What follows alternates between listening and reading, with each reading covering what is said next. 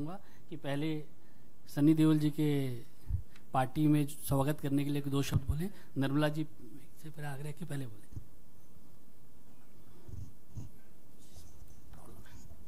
I'm indeed very happy to receive a firebrand, popular, very committed to his art, young great artist from the Bollywood, Shri Sunny Deol. The moment we got to know that he's coming into the party, I could only relate to the film Border that he had made, post which the impact on the Indian audience of such a theme was really proven, that the feeling of Indian nationalism, patriotism, when so beautifully evoked through film, can really touch the chord of every Indian citizen. And it is that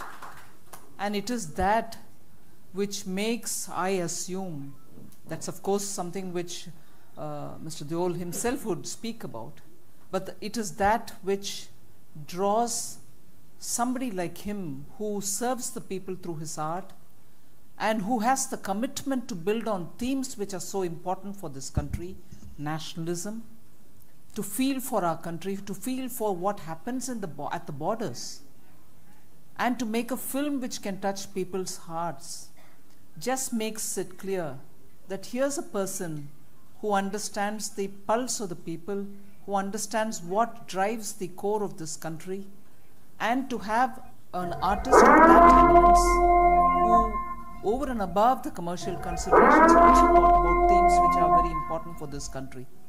Such a great hero who has a artistic blood running in his family.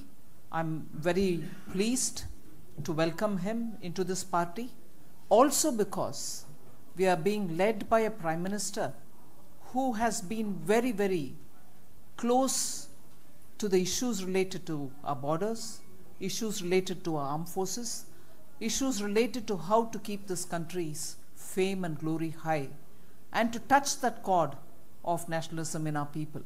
So looking at the activities of the Prime Minister, who's serving the cause of the people, who keeps India's glory high, I'm sure Sunny Deol has been attracted to the work of the Prime Minister, and today he's taken the call to join BJP. I welcome him. Shri Piyush Goyal जी शब्दों के माध्यम से सनी देओल जी का स्वागत करेंगे।